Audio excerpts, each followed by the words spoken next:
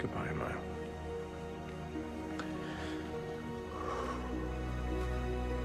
He's been with me, love. Oh, I need a word with you, sorry lot. Now, whose brilliant idea was it to let an ancient demon out of his bloody cage? Sarah's.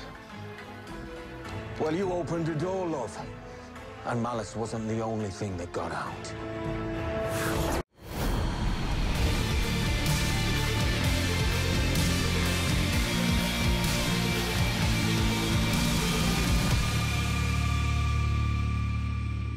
Hey guys, Ben here, and welcome back to another video on Legends of Tomorrow Season 3, and today we're going to be doing my finale review. So this episode was epic, definitely my favourite episode of the whole season, and I'm really excited for Season 4. So we're going to be breaking down all the major plot points in this episode. So first off, I'm going to be talking about the big final fight, so I'm not going to be talking about it chronologically, but talking about the stuff I want to talk about first. So it was Bebo versus Malice, and obviously that is hilarious. And although I didn't really like the Bebo idea at the start of the season, I really liked that end fight scene. It was really good, very Legends style, and the idea of how Malice is only the first time demon to actually come out of what the Legends have screwed up over time, and now Malice actually just sets up the idea for Season 4, with there being tons of more demons being released. As Constantine at the end of the episode, he returns and he cuts off the head of a dragon type monster, so one of the new time demons that have actually been released. And I'm really excited for Season 4 because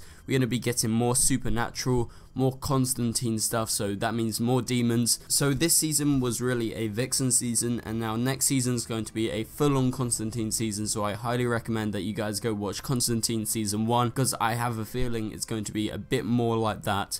So this season was epic overall, and so next season we're going to have a lot more demons, and the Legends are going to be tackling those time demons, and I think everyone else, so that being Ava and the Time Bureau, they're actually going to be trying to fight off these remaining anachronisms. So Season 4 has a lot to promise, and I'm really excited to see the first footage this year at Comic-Con. So Amaya at the end of the episode, she was the big person that actually ended up leaving, as per Legends every season a person does leave, and also Rip supposedly died. And so Amaya has been set up this whole season that she must go back to Zambezi, and it's a really good payoff for her, and I'm not at all bothered that she's left, even though I really like her. I think it's a really good send-off. She's definitely able to come back in the future. I've met Maisie Richardson Sellers in real life. She's really nice, she's really committed, so hopefully sometime in the future she'll come back. Moving back onto Rip. So Rip supposedly dies, and it was a brilliant scene. I love it when he disappears, and you know, there's the montage sequence of him going back into the past doing all his speeches. It was a really nice send-off for him, and me personally, I don't think he's completely gone, and I really like Rip, so I'm hoping that he comes back. But it was a great scene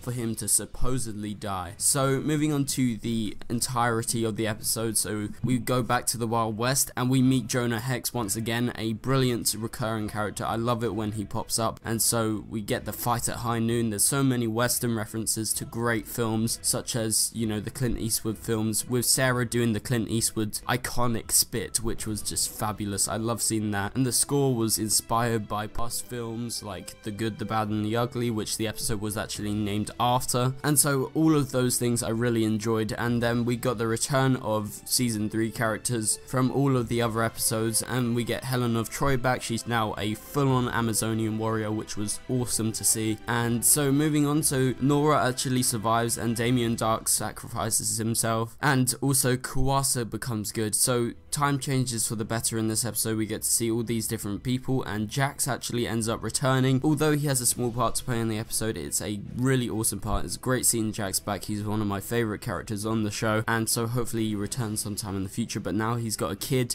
that obviously gives us a reason for him not to return straight away. So anyway guys, that is it for my review. This has been a great season of Legends of Tomorrow. I'm so sorry that I had to skip out on the reviews for the last 3 episodes or so. I've just been really busy on Mondays, and so next season I'm going to be committed to trying to make reviews for every episode, because I love this show, and now Constantine's on. That gives me even more of a reason to, you know, consistently do videos, because Constantine is one of my favourite characters in the DC TV universe. So anyway guys, Thank you guys so much for watching. Subscribe so you don't miss any Season 4 Legends of Tomorrow content next year.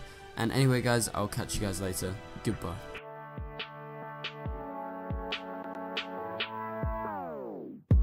It doesn't make us strong, it doesn't make us weak. Tongue tied to service like shy preteen.